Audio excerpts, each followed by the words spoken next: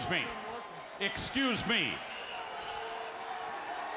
What in the world are you thinking? Mean Gene, the first thing you need to do is to tell these people to shut up if you want to hear what I gotta say. Oh, what up, y'all? It's KMB, the sexy ninja, and the place to be for a Paper Saber universe. Welcome to the New World Podcast, brother. And we're talking about Monday Night Raw. All right, I will explain why I'm laughing. So, as I pushed record, it got raw.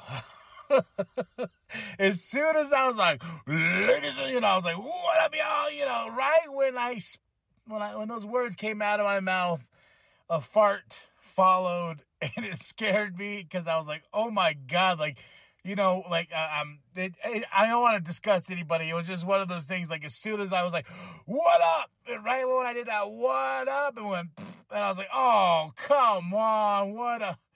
Okay, now we move on. I was just like, that was not planned. That was not planned. And, but let's talk about a Monday Night Raw. The Raw after SummerSlam, it's came and went, and now we make new stories. We got a new commentary team. Michael Cole, Wade Barrett. We are in Minneapolis. And we start the show off with the SummerSlam package. Of course, they got to showcase everything. The only thing about Raw that drives me crazy a little bit, some of the times and a lot of the times, is the fact that they show so many packages. Like remember last week, remember this week, blah blah. And it's just like, yes, let's get to the show though. Let's get to the show. But Cody Rhodes comes out, starts us off, and his big win over Brock Lesnar. Brock Lesnar acknowledging him in after that match, because Cody talks about it. He's like, yeah, he's talking to his mom in the morning, and his mom goes, Cody, think about it. Brock Lesnar acknowledged you. And Cody Rhodes is like, using that word acknowledge, hinting at the fact we're going to have Roman and Cody too. The redemption story of going through these hard times, and now he has had the seal of approval of a John Cena, now the seal of approval of a Brock Lesnar who's never done this sign of respect before. It was crazy. It's one of those beautiful moments, and it wasn't scripted in any way. Brock Lesnar does what Brock Lesnar wants to do, and he showed some love to Cody. It was so great. Then Seth Rollins comes out, and he's like, hey, you remember when you interrupted me, blah, blah, blah, I'm just paying the favor back. Then the Judgment Day come out, and this sets up this whole, because Finn just attacked Seth, and they gave a tease of Cody and Seth for the championship, but we're not giving you that just yet. That's a payoff we need to do later, but we're bringing another story into the mix with Seth freaking Rollins and that World Heavyweight Championship around his waist. And we'll get to that right in the end. Judgment Day attack, boom. Cody grabs the mic. He goes, there's three of us, there's three of you. Let's do this. Tonight, setting up the big main event. But this was a really good start to the show. I really felt it was a really good start to the show. Then we have Ricochet, we have Gable, we have Riddle, we have Ciampa in the back, and they're yelling at each other about because they lost the Battle Royale, the Slim Jim Battle Royale. And Adam's like, hey, and everyone's like, hey, you want to settle this beef and everything like that. How about this? Number one contenders match for whoever wins will win the Intercontinental Championship. And Chad Gable is home. That crowd popped. So we got Ricochet versus Chad Gable versus Tommaso Ciampa and versus Matt Riddle. A hell of a match. Hell of an ovation for Chad Gable. I've said it time and time again. He's the Mattician, the Matt Magician. It's Chad freaking Gable. And he got the win, and he will face Gunther for that Intercontinental Championship. Oh, my God, I jumped, I kicked off my tie-dye Crocs, I threw my tie-dye Detroit Lions hat, and I said, yeah, Chad Gable, got a little Otis, my spirit animal, I'm like, oh yeah, you know, my wife's like, calm down, you big sweaty man, and because I had my shirt off at that point, I was like, Chad Gable's gonna take on Gunther, and she's like, okay, bring it down, I'm like, okay, I'm just happy that Chad has got a lot of love tonight, and he's going to face Gunther for that championship, and I feel like he should be the one to dethrone Gunther. But who am I? I'm just a man that just loves professional wrestling, and Gunther was watching on. We got Cody, Sammy, Seth in the back. Tensions brewing. Sammy's trying to play peacemaker. He's like, hey, they're like, Seth's like, what are you guys doing? How are you trying to talk strategy with that? And Cody's like, whoa, bro, like, we're just getting ready, like this and that. And, you know, it's just this tension. And Sammy's like, oh, come on. He's Mr. Peacemaker. And with Kevin Owens out and hurt, you know, I was reading, too, that Seth may be hurt, too. But we'll see. Because he was supposed to be in the main event, but he doesn't make it to the main event. The Miz is backstage. He's walking. He's ready for his shoot. He's ready for his picture taken. But no, guess who's there getting his photo shoot going? It is L.A. Knight. Miz gets mad. Miz gets pissed. And he's going to go out to the ring and talk about L.A. Knight. Second match of the night is Shinsuke Nakamura versus Bronson Reed. Another banger of the match, and I will say Ricochet, Chad Gable, Ciampa, and Matt Riddle was a hell of a way to start the show, and I was like, man, how can we get any better? It was this match right here with Shinsuke and Bronson Reed, because these two tore down the house with each other. Shinsuke for the win, rightfully so, and it was just a good match, man. I really liked what Shinsuke did. You know, it was a nice clean win over Bronson Reed, and I want to know, what are we doing with Bronson Reed now at this point? He's had this weird little feud with Ricochet. He's had this weird little feud with Shinsuke, and I feel like this was like the nail in the coffin for this, because Shinsuke is moving on to bigger and better things. Raquel's backstage in the medical bay. You know, Adam, the doctor's like, yo, she's not taking it serious. She's not cleared she's not cleared and whatnot. And Adam's like, hey, as soon as you get cleared, I told you. And you know, we have a sighting too. I'm like, who's that? Who? Indy Hartwell, Candice LeRae, you know, it was with her randomly. I was like, oh, okay, sure.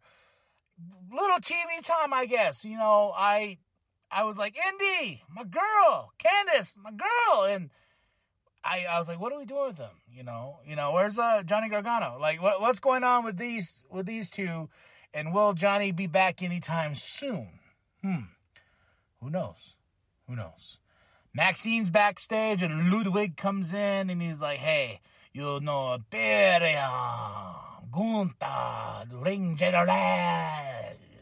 You know, putting on the charm, if you will. And Maxine slaps him. This sets up with Otis getting in his face, and then it sets up a match for tonight to further the story between Alpha Academy and Imperium. So we got that. Then we have Becky Lynch in the ring. She's cutting a promo. I was really thinking Becky was going to go off the rail on this promo. I thought she was going to bring up the lemons. I thought she was going to bring up SummerSlam. But she did something a little bit more classy, in my opinion. Zoe Stark comes out. She interrupts. And then out of nowhere, after Zoe's like, yo, I'm the baddest one here. Then Shayna comes out with a shiner. And she comes out there and she's like, who's the baddest? Was here you say it again. And this sets up a match because Becky's looking, she's like, ooh, this is getting spicy out here, huh? Let's do this right now. And so she gets a ref. Well, I calls Adam out. Adam gets a ref, and now we have Zoe Stark versus Shayna Baszler. Great match right here. These two whooped each other's ass, and Zoe was getting her a few times. I thought Zoe was going to get the win on Shayna, but no. With a little bit of assistance with Becky, who's outside drinking lemonade.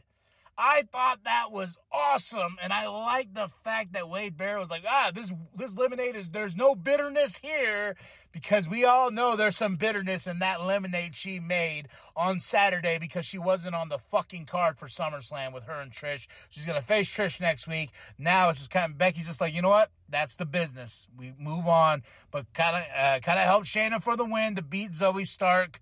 Backstage, we got JD McDonough with Finn Balor. They've known each other for so long. Damien's like, yo, what's going on here? You know, what was that? You just attacked? And Finn's like, yo, I just did what I needed to do because you didn't follow the plan last week. He's like, what do you mean? So they got in each other's face.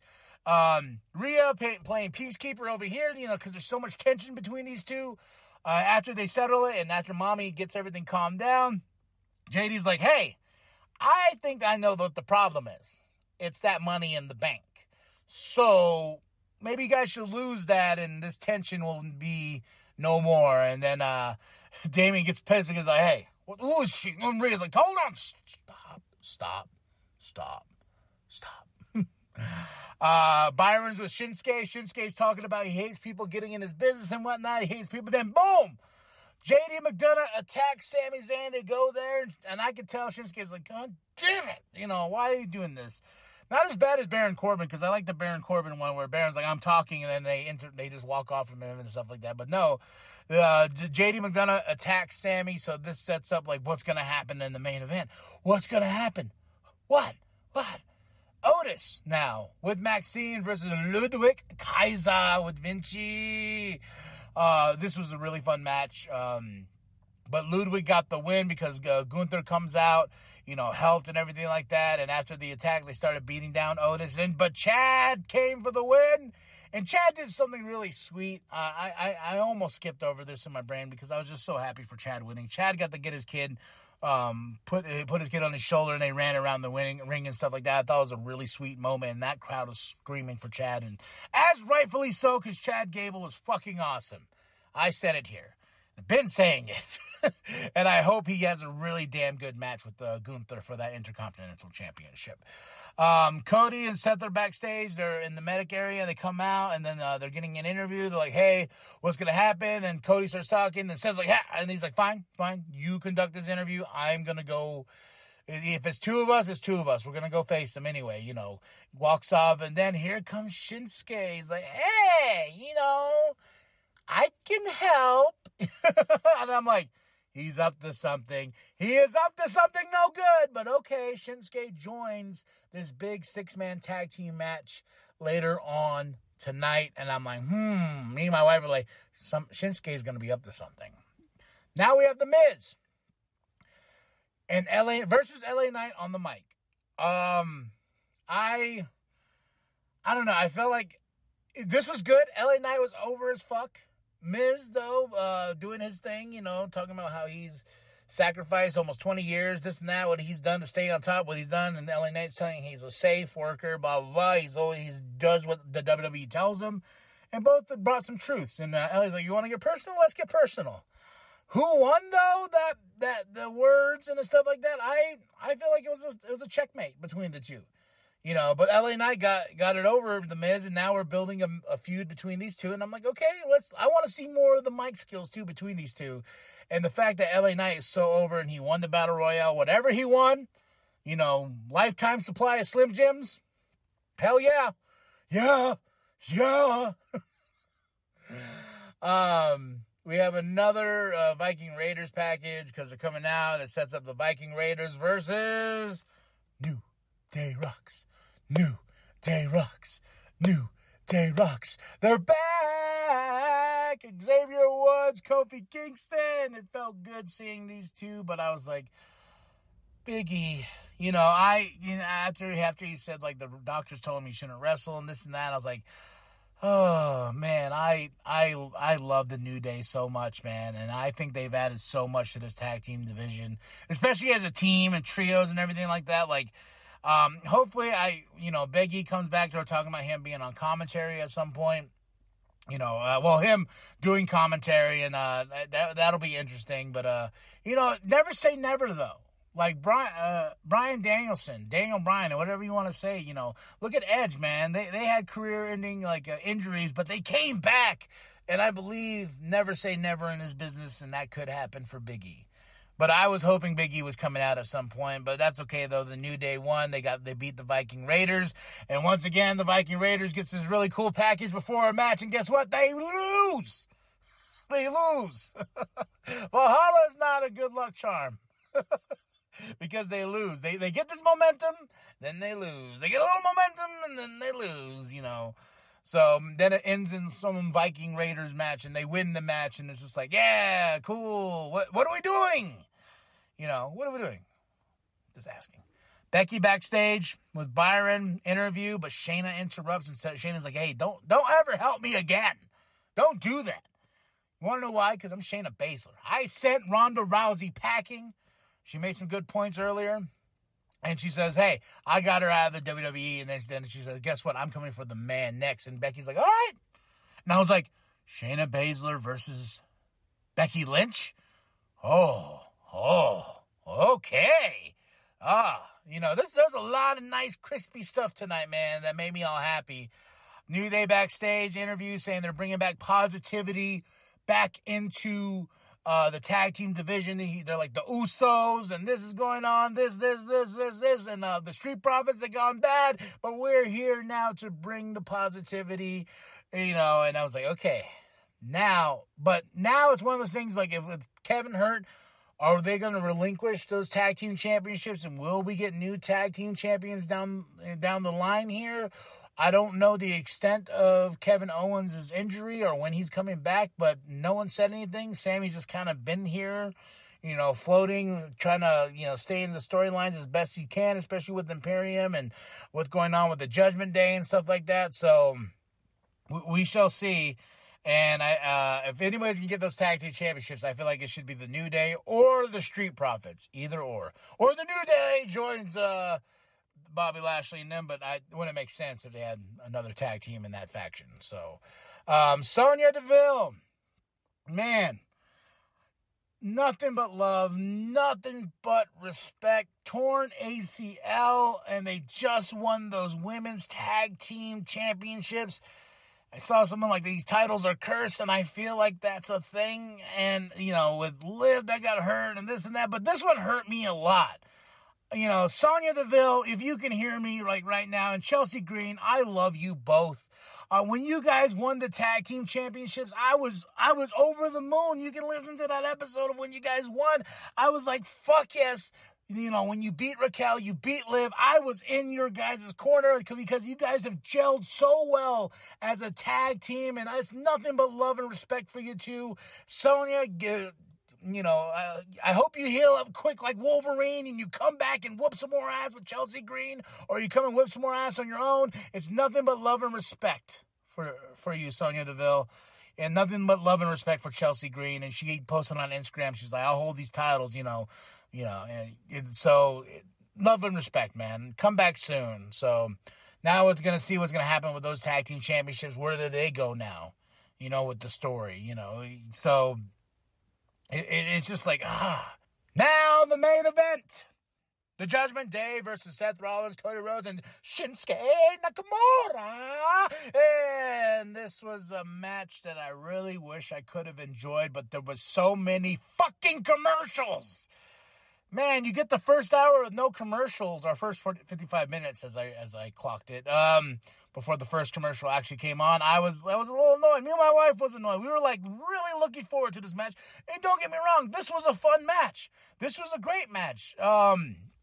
But I wish we saw more of it than we did on the picture-in-picture. There was 3 commercial breaks, I feel like, in this match. Right when this match started, we had Raquel Rodriguez attack Rhea Ripley.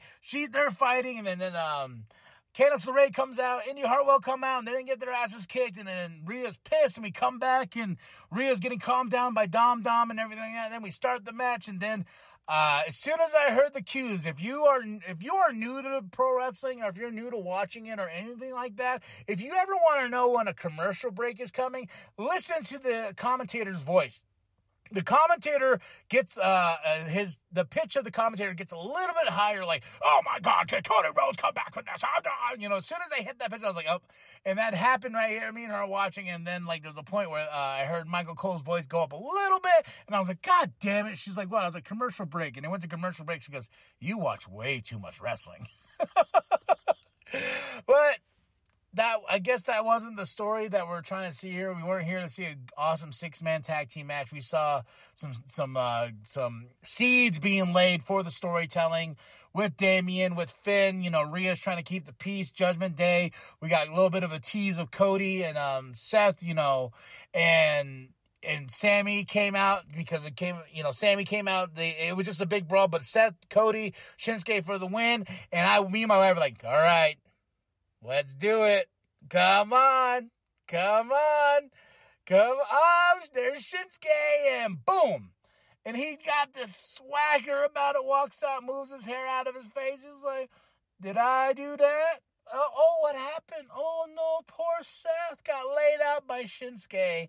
And now we know where Seth is going story-wise. It's going to be him and Shinsuke for that championship. And I think it's going to happen at Payback. So...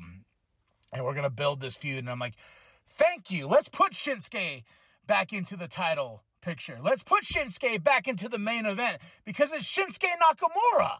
Like, you know, like now I'm like, okay, I like this. Let's keep Cody there afloat above this and stuff like that. And Cody was like, oh, what happened? Sammy's like, oh, what happened? But I was like, Shinsuke walked away as the champ in this one in my eyes. You know, he walked away with that swagger and everything like that. I was just like, okay, I like this. And I like the fact we're teasing other stories in here as well. And Payback is going to be an interesting card that we're going to build to, but I'm here and I'm ready for it. All right, y'all. I give this Raw a solid 5 out of 5. You know, it was a packed show, packed with a lot of great matches, except for the main event was good, but damn commercials. But overall, solid after SummerSlam show. We did what we needed to do. We reset the timeline, if you will, story-wise. We got Michael Cole, we got Wade Barrett, and it felt really good to have these guys on commentary. I'm not going to lie. So now we're on to Canada next week in Raw. Then we got SmackDown this week with Roman Reigns. Oh, hell, the Tribal Chief.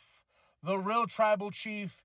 And just a quick side note to everybody out there. I'm already, you know, it's funny. After every big pay-per-view, I did have a problem with the main event of SummerSlam. I felt like it was way too long.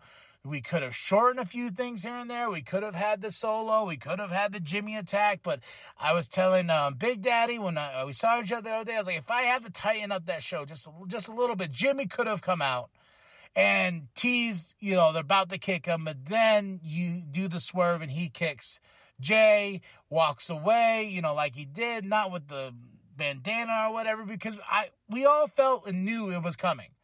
Either Solo was going to turn on Roman or Jimmy was going to turn on Jay. Like, it was there in our face. And then seeing everybody, I seeing it on the TikToks, I see it on the Twitters, I see it on the, oh my God, this is why WWE sucks, you goddamn it, Triple A. I'm like, shut the fuck up. You're going to be watching tomorrow night anyway. You're going to watch on SmackDown anyway. Why? It goes into this cycle of us being crazy pro wrestling fans. God, let's just see what happens. You know, because I saw was like, this is what Cody should have won, and then this is the bloodline, the win. And I'm like, bro, calm down. Because you screaming like this and you yelling like this, you know, I understand. As a passionate fan, man, I understand. But at the end of the day, we're still going to be watching to see what's going on, you know. So there's my 2 cents there. All right, y'all. That's it. That's all. Tell me what you think of the show. Drop those comments below. Hit that like. Hit that subscribe. Share with your grandma. Share with your grandpa. Share with the bum down at Walmart. Go to ProWrestlingTees.com/New World Podcast. Get yourself that sweet nWp logo created by Penta X. He's got some new music on the way. That's it. That's all. And remember, oh, too sweet me, brother. Too sweet me. The New World Podcast is for life, brother. Now, did I hear you right when you said you feel like you can beat anyone in the world?